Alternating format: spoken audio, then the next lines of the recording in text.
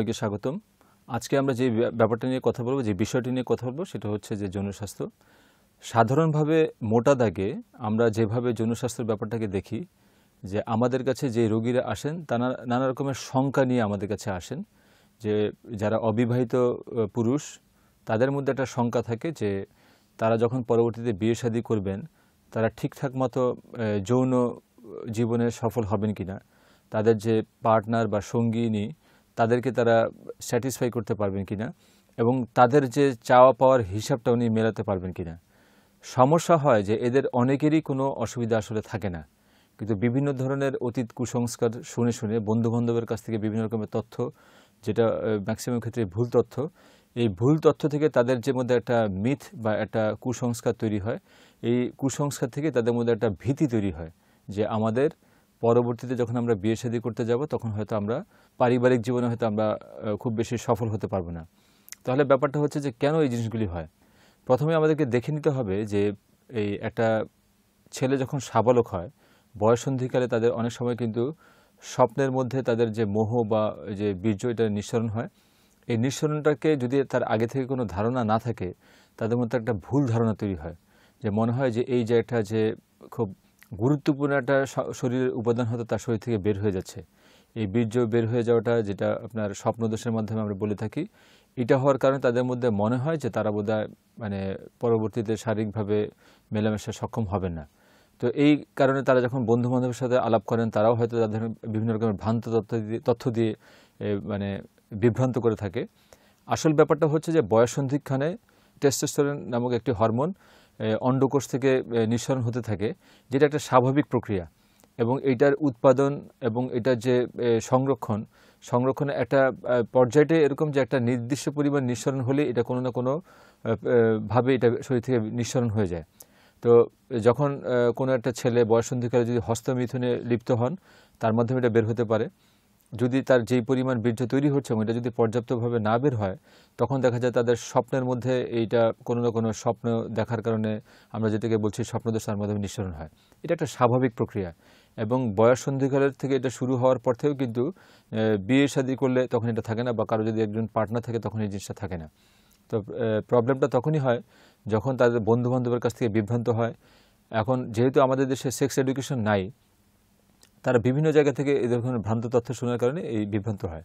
সেই ক্ষেত্রে আমরা সবাইকে আশ্বস্ত করতে চাই যে স্বপ্নদোষ ব্যাপারটা একেবারেই একটা স্বাভাবিক প্রক্রিয়া।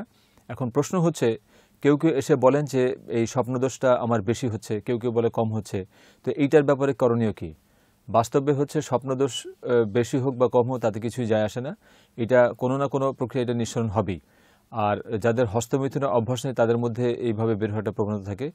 দ্বিতীয় যে সমস্যাগুলি নিয়ে আমাদের কাছে আসেন, তারা বলেন যে মানুষ যখন মানে প্রক্ষালন করে, আমরা যেটাকে বলি যে মানে মলত্যাগ করেন, তখন অনেকের দেখা যায় যে যাদের স্বপ্নদোষের মাধ্যমে বীর্য বের হয় বা হয় না, যাদের হস্তমিথুনের অভ্যাস নেই, তাদের মধ্যে বীর্য জিনিসটা বের হয়ে আসে। এখন বীর্যর আমি আগেই বলেছি যে তাদের যে উৎপাদন দুটো অন্ডকোষের মধ্যে তৈরি হয়ে থাকে, এটা কোনো না কোনো প্রক্রিয়াটা বের হয়ে আসবে। তো অনেক সময় যদি তাদের ওই বিভিন্ন রকমের বাজে অভ্যাস, যেটাকে আমরা বলছি যে হস্তমৈথুনের মাধ্যমে যদি তারা এই বীর্যটা স্খলন না করে, বা স্বপ্নদোষের মাধ্যমে যদি না বের হয়, তাহলে ন্যাচারালি কিছু কিছু মানে বীর্য যেখানে সংরক্ষিত থাকে, আমরা মলত্যাগের সময় যে একটা নেগেটিভ প্রেশার তৈরি করি, ওই সময় কিন্তু কিছু কিছু বের হয়ে আসতে পারে। এটাও একটা স্বাভাবিক প্রক্রিয়া। এখন না জানার কারণে, অজ্ঞতার কারণে মানুষের মধ্যে একটা ভ্রান্ত ধারণা হয় যে আমার এই মোহ বা বীর্য যে স্খলন হয়ে যাচ্ছে, এটা বোধহয় আমার বিরাট কোনো ক্ষতির কারণ হয়ে যাচ্ছে। তো এরকম নানা রকমের কুসংস্কার এবং ভ্রান্ত ধারণার কারণে মানুষের মধ্যে একটা বিভ্রান্তি তৈরি হয়, এবং আমাদের যেই রোগীরা আমাদের কাছে আসেন, তাদের অনেকের মধ্যেই যেহেতু সেক্স এডুকেশনের পর্যাপ্ত ধারণা নাই, এবং আমাদের বই পুস্তকে যেহেতু এই তথ্যগুলি সন্নিবেশিত নাই, তারা রাস্তাঘাটের বিভিন্ন চটি বই থেকে পড়ে হয়তো আরও বেশি বিভ্রান্ত হন। এবং বাংলাদেশে যদি সেক্স এডুকেশন সম্বন্ধে পর্যাপ্ত বই পুস্তকে যদি এরকম মানে সঠিকভাবে এটা দেওয়া থাকতো, তাহলে এই সমস্যা হতো না। এর বাইরে অনেক সময় দেখা যায় যে এই বিভিন্নভাবে একটা পুরুষ যখন মানে কমার্শিয়াল সেক্স ওয়ার্কার বা যৌনকর্মীর সাথে যখন মানে মেলামেশায় লিপ্ত হন, তখন অনেক সময় তাদের মধ্যে একবার দুইবার খুব প্রচণ্ড ভয়, উদ্বেগ, উৎকণ্ঠা বা কৌতূহলের কারণে তাড়াতাড়ি বীর্যস্খলন হতে পারে। ওই সময়ে মানুষের মধ্যে একটা ভ্রান্তি বা একটা ভয় ঢুকে যায় যে আমি বোধহয় পারবো না, আমাকে দিয়ে হবে না। তো তারা যখন পরবর্তীতে বিয়ে শাদীতে মানে যাওয়ার আগে তাদের মধ্যে একটা ভীতি থাকে। তো মোটামুটিভাবে এই ধরনের সমস্যার কারণে মানুষ আমাদের কাছে আসে এবং এটা যথাযথ চিকিৎসা আছে এবং এটার বৈজ্ঞানিক ব্যাখ্যাও আছে।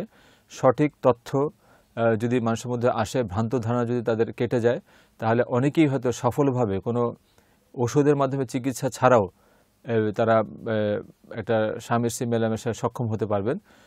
সুতরাং ভয়ের কোনো কারণ নেই। বিভিন্ন ধরনের ভ্রান্ত ধারণার জন্য যেন না থাকে, এই জন্য তাদের পর্যাপ্ত যদি একদম বৈজ্ঞানিক ব্যাখ্যা সংশ্লিষ্ট বই পুস্তক যদি তারা পড়ে থাকেন, তাহলে তাদের মধ্যে এই সমস্যাগুলি হবে না। এবং পরবর্তীতে আরও আমাদের এই ইউটিউবের এই ধরনের প্রোগ্রামগুলি দেখার জন্য আমন্ত্রণ জানিয়ে আমি আজকেই শেষ করছি।